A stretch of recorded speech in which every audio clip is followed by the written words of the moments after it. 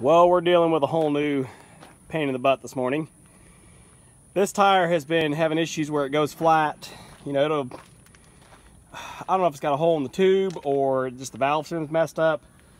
Probably just a hole in the tube, but you see it leaking out around the valve stem. I didn't realize it had a tube in it, so I thought the valve stem was cut, but it may be actually just the tube.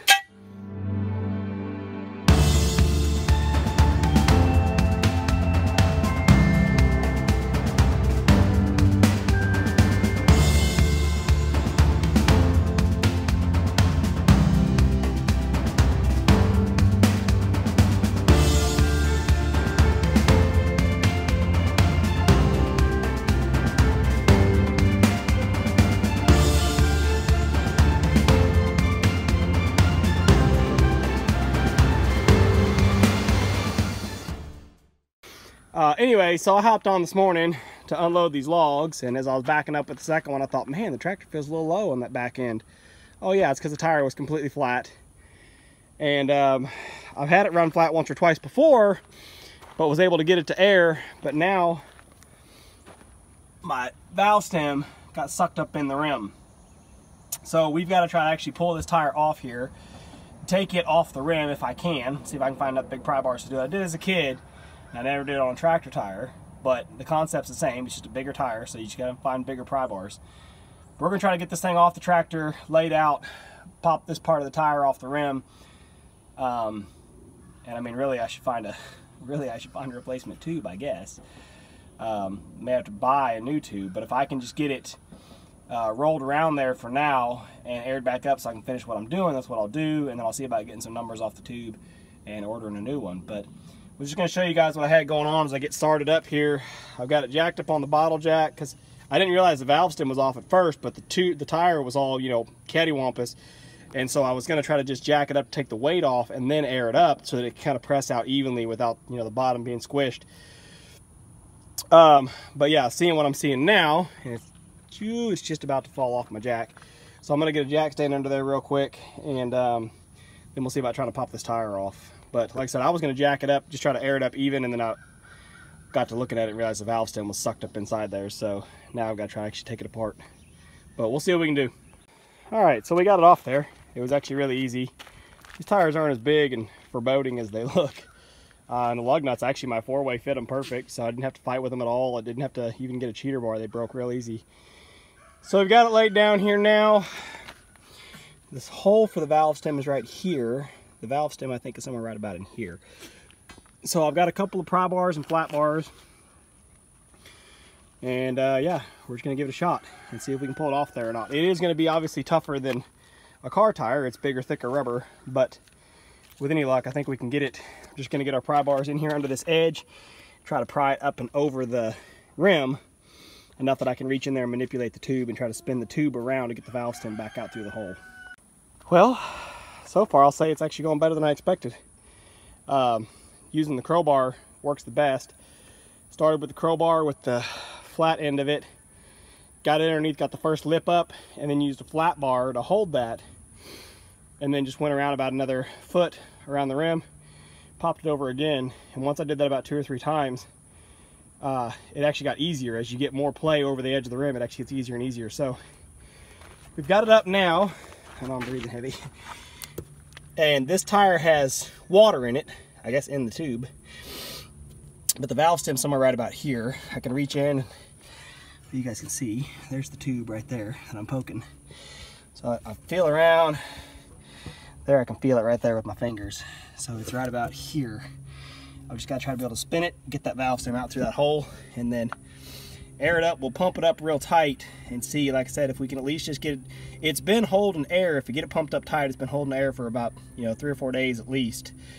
So if I can get it pumped back up, get this rim put back together, like I said, finish what I need to do, and then I just need to be able to check the tire every day before I start running the tractor, and park somewhere close to air, because I had to go air up the compressor and then drag the dang thing all the way out here in front of the house from back at the shop. I've been parking by the shop, and then I got cocky yesterday, was in a hurry. I had to shut it down right here beside the driveway, and sure enough, that's when it gets you. So let me try to reach in here, see if I can slide this tube around just a little bit and get that valve stem back out.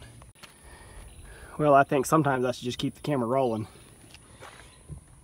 got my valve stem back. I was trying to reach in between the tire and the tube and spin just the tube. Not happening, okay? But since the tire is broke off the rim, I was actually able to just grab the whole cleat of the tire and kind of wiggle it and spin the tire, and as I did, it drug that tube back around like it needed to.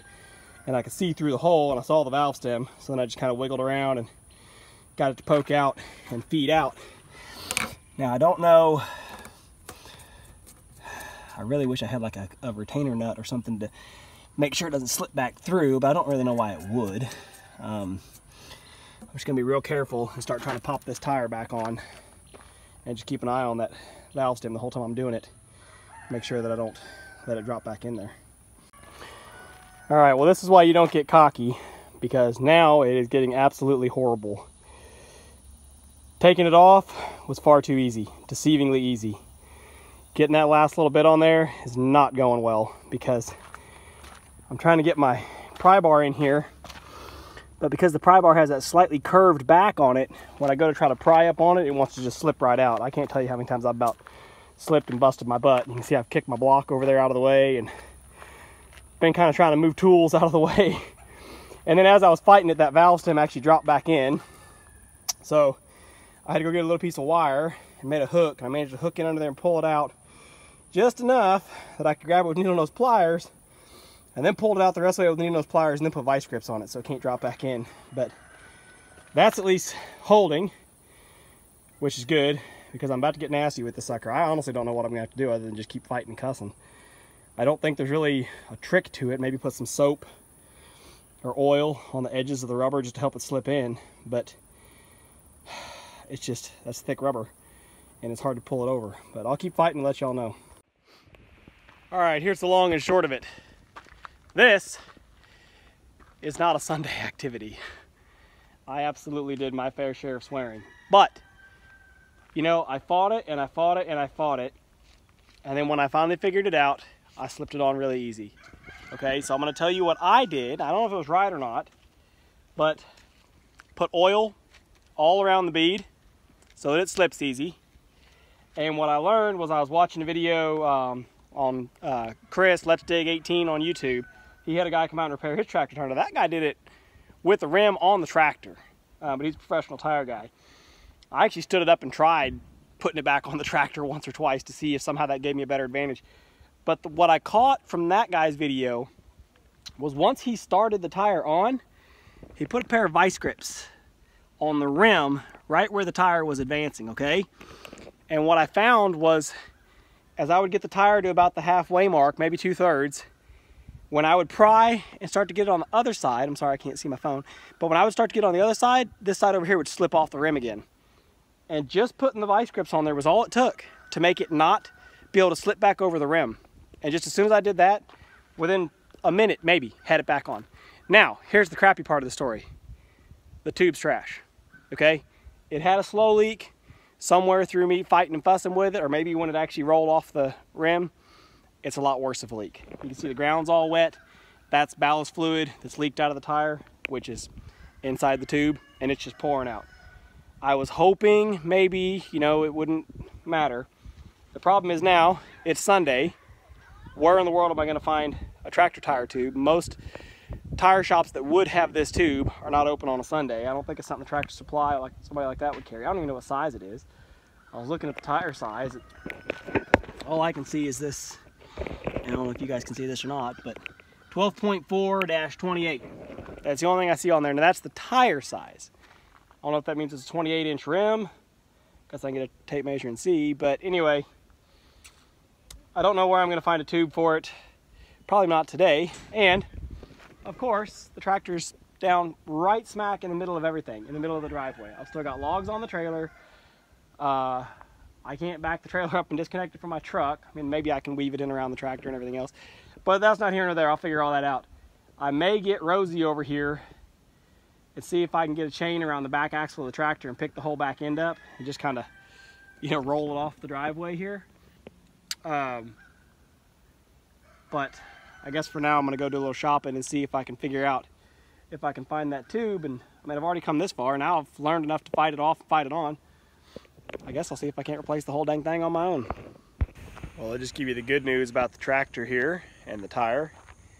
So today's Monday morning, and actually yesterday I was able to get a tube ordered, and it's supposed to be in first thing this morning right here in town. So there's a little local tire shop, and I knew the guy wasn't open on Sunday, but I've done business with him several times, and I just called the phone number just hoping that it might be his cell phone or his house phone, because he lives right next to the shop.